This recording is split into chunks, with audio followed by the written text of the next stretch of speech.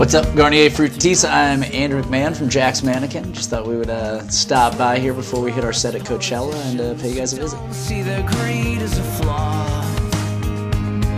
Been a band for about 5 or 6 years now, about to put out our 3rd record. I like to think of Jack's Mannequin as kind of like a California rock and roll band.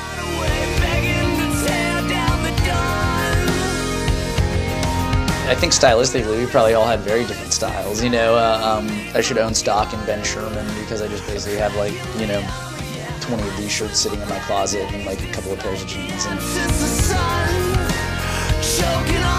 when I started my first band, Something Corporate, we were in Southern California, and I lived in the heart of surf culture. As far as our style was concerned, that was our biggest influence. You're a high school kid living in Dana Point. You're wearing rainbow sandals, and I remember having a guy in our agency say, when he saw me on stage in my flip-flop sandals, you can't be a rock star in flip-flops, or something to that effect. And so I think I wore flip-flops every show for the next 3 or 4 years.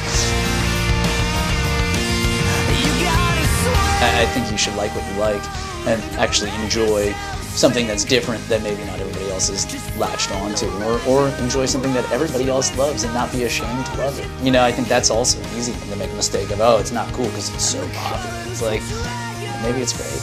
Away from our love, just keep your head above. Thank you, Garnier Fruitisa. I appreciate you having me. I'm Andrew from Jack's Mannequin, and this is my style file.